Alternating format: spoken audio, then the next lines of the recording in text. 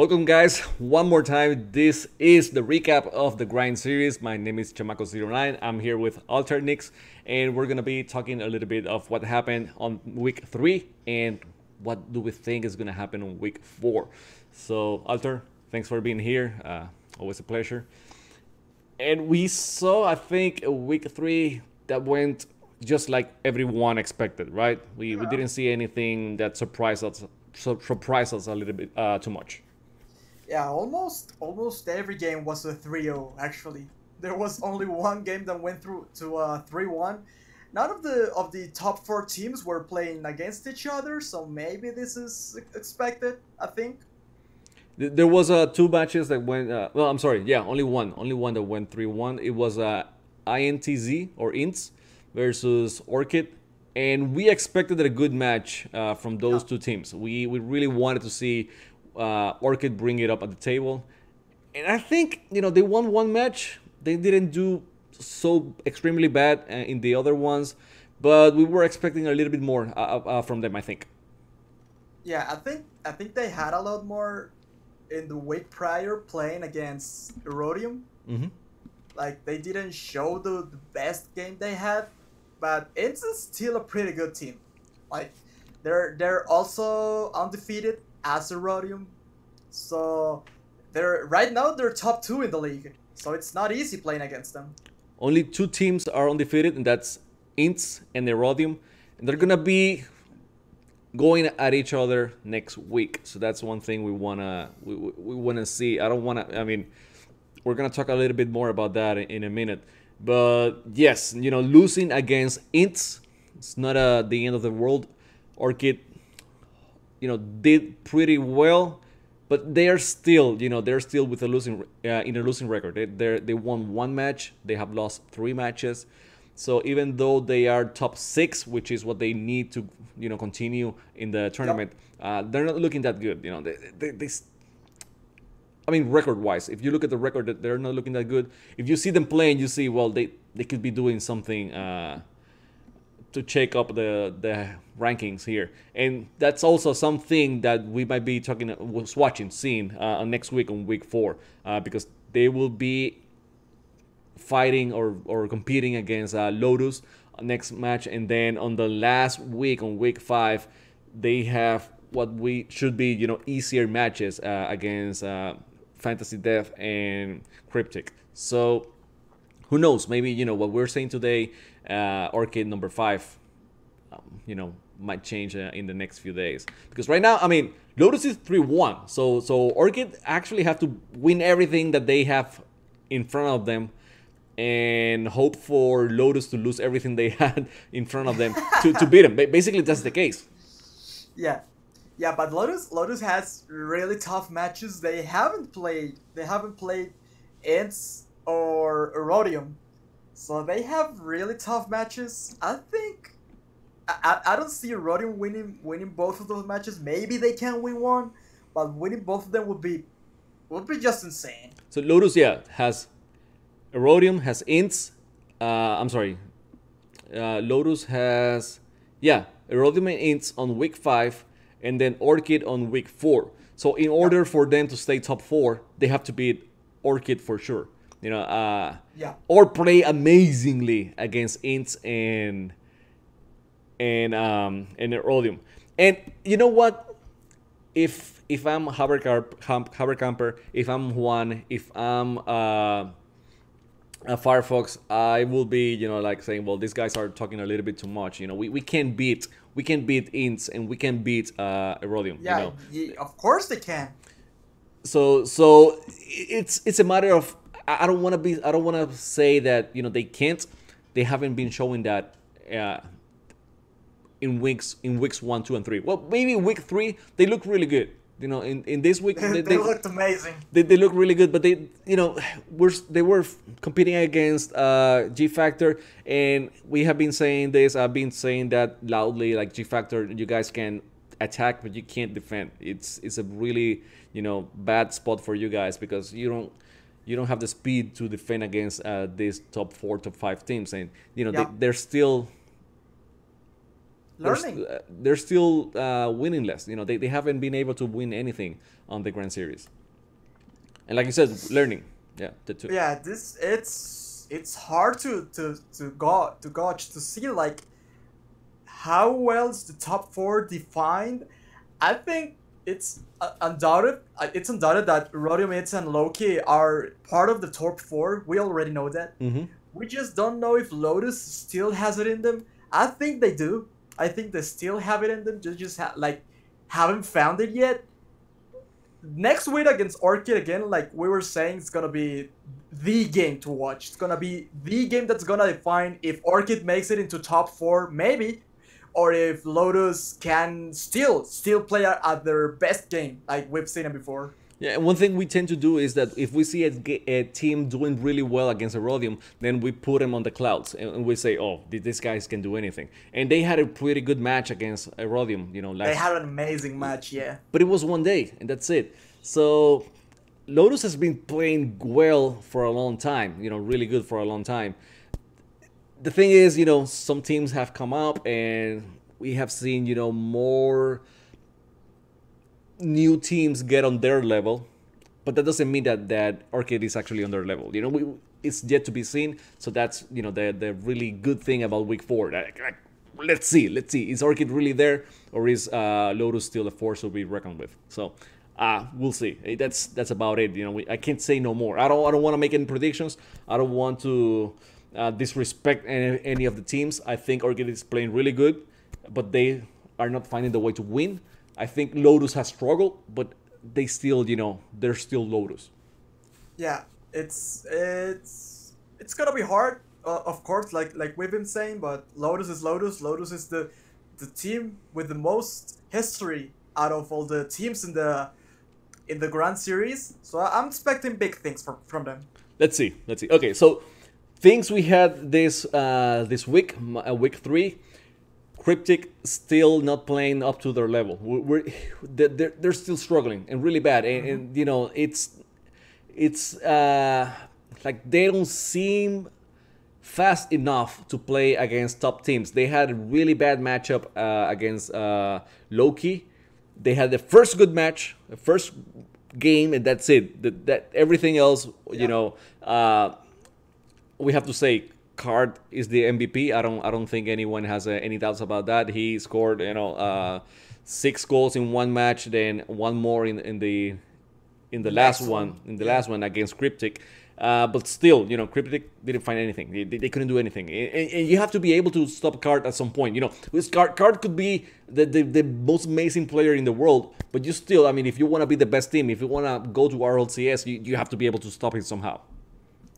Yeah, it's hard seeing them like that, and again, it all comes down to week 4. They're playing like their direct rivals, G Factor Galaxy, for maybe a spot in the top 6. Gonna be hard because they already lost against Fantasy Death, so it's not easy for them to get that 6th spot.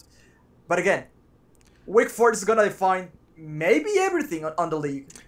I see what you're saying. You know, if they wanna go to top 6 and they're tied, they finish tied to Fantasy Death, they're gonna lose because they already lost to Fantasy Death. So they have to, you know, win everything that is in front of them. Well, maybe not everything. I mean, let's see Fantasy Death's schedule.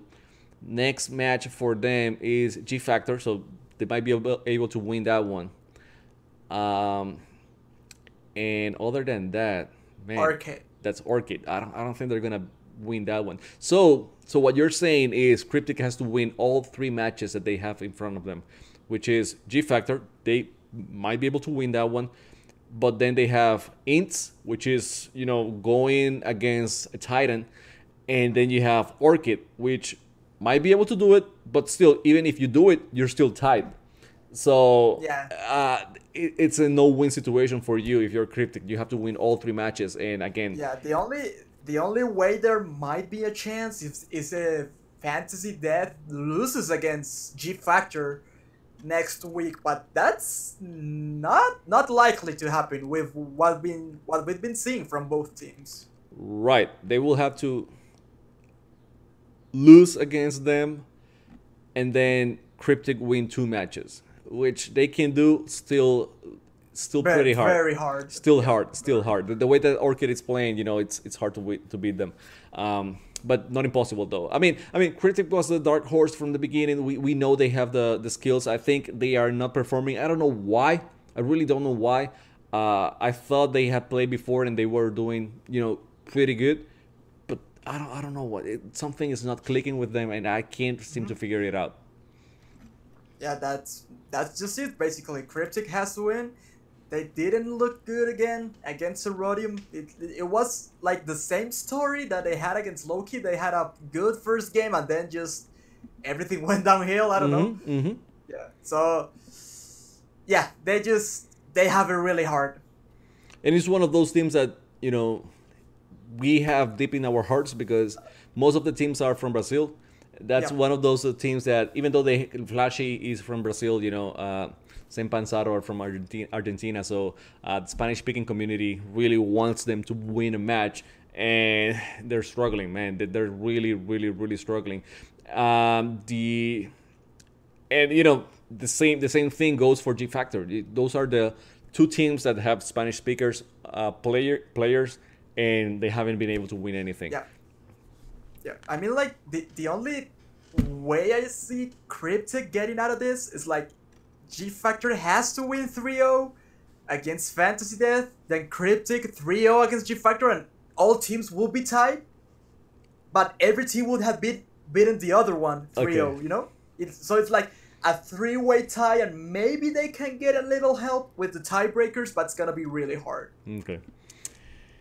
So let's see, things are getting worse, and it's only 5 weeks. That's it, 5 weeks and we're done. So we are more than halfway for most teams right now. I think everyone has 4 games. So yeah, everyone is more than halfway except for Erodium. That's the only team that has 3 matches so far. No, they have 4.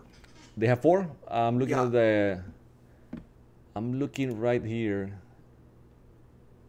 Yep. No, they play. Yep. They have 4. They have 4. My bad. I didn't refresh this. The Wikipedia. By the way, you can go to Wikipedia and find all the information here, right there, of the grind series. What are the matches for next week? Standings. And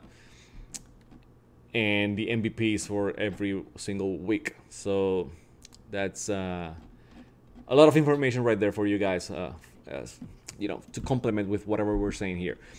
So I think we should talk about next week. We got Erodium Ints. One team will lose, their unbeaten status. Yes. Right now, like if you ask me on week 1, I would say Erodium wins it. Yeah. Ints has been playing really well. Like, the thing is, Erodium's playstyle is flashier. Like they look better. They look so pretty doing their stuff. Yep. Ints gets dirty. They do things that are maybe unpredictable, and they get away with it. Like they might lose 2 games and then still reverse sweep it. It's weird. It's weird because you can never count them out. It's maybe Happy is not doing everything right, and then Matty will come up with something, and the game is tied at the end, and BJ will find a way to score. It's weird I can't count them out. Happy wasn't playing like this when he was in La Química. We talked about Loki being a better team with Rena now and without Happy. But Repi now is playing different. I don't feel this is the same Repi. I don't feel it at all. Yeah, it's kind of weird, and I think I was talking about this with another person. I don't remember, but actually, like, Loki is splitting into 2 teams made the scene even better, because I don't know how it worked, but the 2 teams are better than the previous than La Química team. Than the previous United team. I don't know how it happened, but it's amazing. Yes.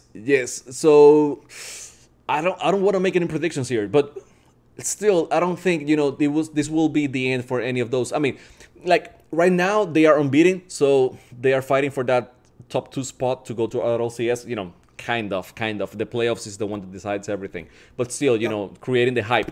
But I don't think like if Herodium beats Int right now, that doesn't mean that Int won't be able to beat them on the playoffs. I mean, it depends on how it goes. A lot of things depends on how it goes. If it's a 3-2 series, then that doesn't say anything. If it's a 3-0 series with all matches going, overtime or just one goal difference, it doesn't say anything.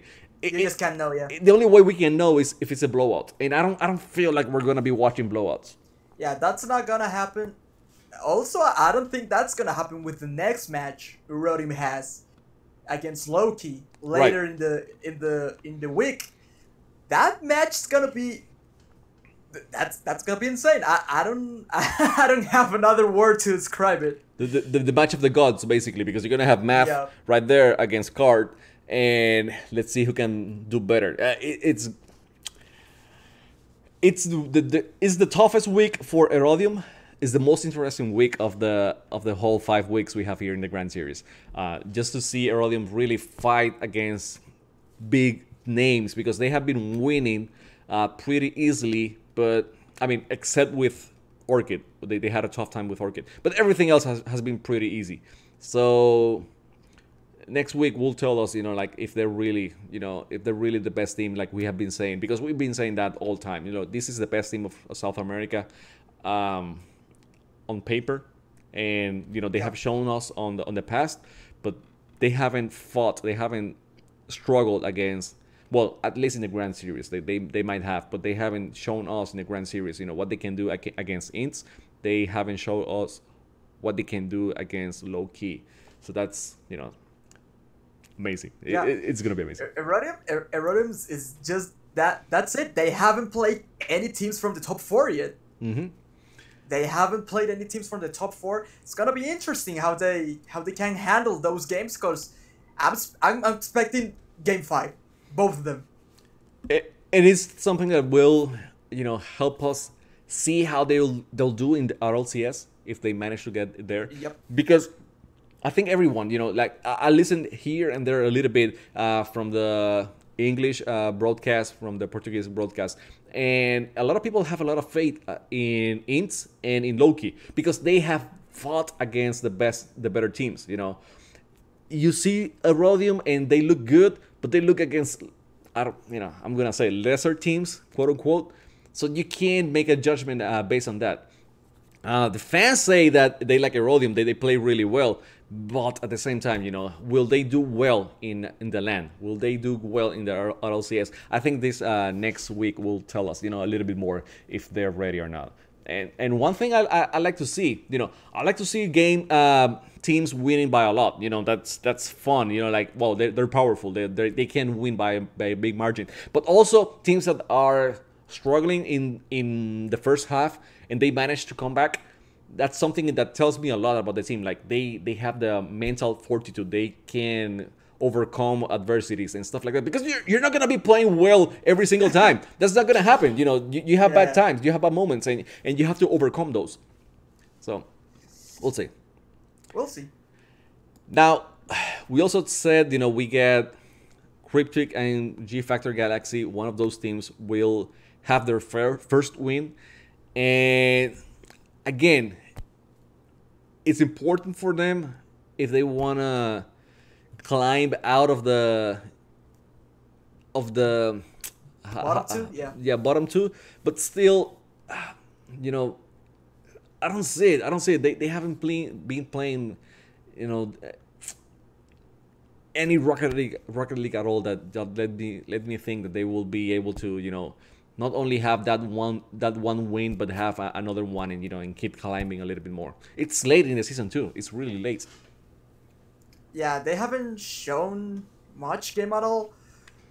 I mean, those last 2 matches from that week are basically gonna decide who's going into top 6 from those 3 teams. There's only one spot for them, or maybe the Orchid loses next week. I don't know. I don't see it happening. It can happen, but I think week 4 is like gonna be defining almost everything for all teams. Definitely, definitely, it's gonna be. It will lay out the rankings and everything for the playoffs, and it's gonna be. I don't think we're gonna have any surprises because the worst thing that could happen is that Ints beats Erodium and that Loki beats Erodium, and I wouldn't call that a surprise. Like we know they can do it. We really know they can do it. It's gonna be shocking to some people, but it's not. I mean, I know that Loki feels like they can beat Erodium. It's not gonna be easy. I mean, they can't be fooling themselves and saying, we got this. It's gonna be easy. We have really good chances. Well, it's gonna be a tough one, but I know they can do it, and they know they can do it. So it's gonna be. We have seen it before. I have seen it like 4 times now, but it's gonna be the week to watch. So it's only 5 matches next week. It's gonna be like probably a shorter stream, but I don't think it's gonna be as short this time because all games were 3-0. So I'm expecting some more 5 games. It's gonna be matches. The 4th week is gonna be the best week to watch. It's gonna have only 5 matches, but I think all 5 matches are gonna be really close, like all of them. And I actually, the most hype like the most hype matches for me to watch are gonna be both the Rhodium games. First one is like Ints. They're looking really good. Like they looked a little bit shaky in the planes. They weren't playing that good. And then first week they played amazing. Second week the same thing. Third week the same thing. They're playing really good Rocket League, and I want to see if they can keep going with it because I'm really hyped about them. And I also want to watch Erodium versus Loki because I still think Loki can make it to RLCS, but they have to show it in the match. That match is gonna show it if they can really have if they can really have the skill to get to that point. Right. So that's it. I don't think we can add any more about it. Rhodium matches, amazing. Lotus against Orchid, it's interesting. Let's see what happens right there. And then, the bottom 3 teams will be fighting against each other. Well, G Factor has a match against Fantasy Death and against Cryptic. So that's the best week for G Factor too. So guys, please work on your defense. You gotta do that. The rotation is not too good for defense. So guys, you gotta start looking at it. And next week is a week to see if you really have a chance to keep growing, or if you haven't learned anything from the previous tougher matches. I really hope to see a better G Factor next week. So let's see. Man, I think that's it. We don't have too much more to cover. Yeah, this week just went by really fast. So that's it. I think maybe to add up a little thing, like at the end, maybe we can talk about the insane amount of goals we saw this week. It was crazy, and that's why we have Card as an MVP, because he had this week's MVP is Card, definitely. He had 7 goals in the first 3 matches against Cryptic, right? Did he, or did he have more on the? He didn't have anything on the first one, I think. So I think he only had 6 on the second match, and he had 1 on the last one, I think. That was it. Yeah.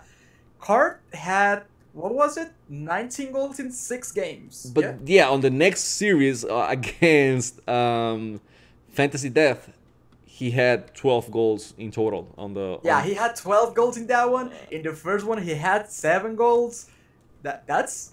If you had it on your fantasy team, you're happy. You're making money. You're banking on this week. Yeah. But the thing is, he was really good doing some plays by himself. He was. But a lot of the plays were Tander and Renan making passes, good passes for him. Of course. You always have to keep in mind, it's not the best players that win, it's the best team that wins. And Loki was playing amazingly. All players were playing really good, but you could see towards the end of the series, players were just leaving the ball for Card. They wanted him to score more goals. So Of course, Card played really well, but his teammates played a huge part in it. Yeah, and we have always said, Card is the most offensive player on that team. Tanner was trying to get there. I think he was forcing himself to be more offensive at some point. Like he was trying, to go for those dribbling, air dribbles, and stuff like that. It's not that he's not good. He can do it, but I think Card is a little bit better on that. So they stopped forcing those plays, and they are now feeding each other. Like, well, I can give you the ball. I can take away one or two defenders and then pass you the ball against only one and make it easy on you. And that's it's becoming beautiful to watch them play. I think they are. It's more mature. They are maturing as players. As I like players, it. yeah. Yeah, I like it. I really like it. I think the Loki we saw on week 1 that had a hard time against Ints is not the same Loki we're watching now. Yeah. And the same thing can be said about Ints. Yeah, both teams just improved a lot from the first week. Like Ints was looking maybe a bit better, but both teams are raising the bar more and more. Like each week passing by, they're getting better, and that's really good. But we have to still talk about Erodium. Like Matt didn't have the best week. He didn't score as much goals as we've seen, and he still has more than 2 goals per game. Well, Math is not gonna score 6 goals every single time. He's not gonna do that. But he's still a very strong attacker. That's what they have in what that's. That's his role on the team. His attack is go for the ball and hit the ball 2-3 times, get crazy in the air, let people break the defense, and then score or pass, and make it easy on their teammates. So he's really good at that, and he's done enough damage in the past. He still has a huge average, goal average per game. He's still banking on riding that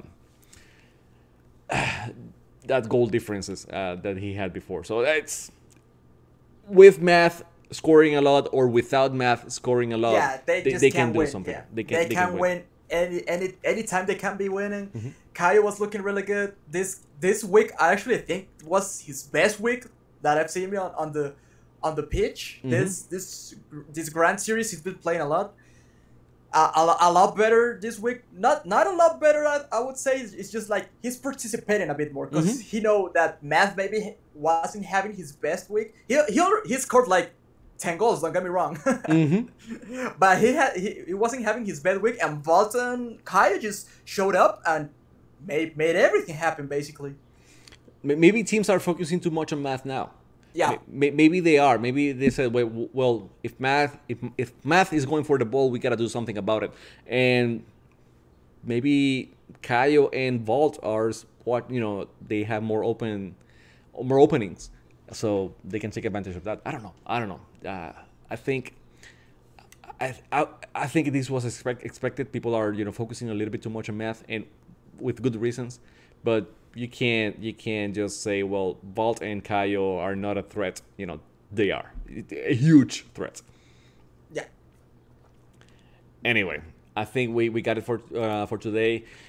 Keep watching the Grand Series. It's gonna be streamed live in 3 languages. We got the Portuguese language stream, the English stream, and the Spanish stream. And we have 5 good matches next week, and then 6 final matches on week 5, and that's it. We're gonna be done with league play. We're gonna go to the playoffs, and we're gonna be deciding who is going to RLCS from South America. So exciting weeks. We are near the end, and guys, you don't want to miss this because it's history. We are paving the way to RLCS from South America, and this is it. That is it. Way to finish it with a typo in my mouth. Okay, guys, take care. Typo in my mouth. See ya.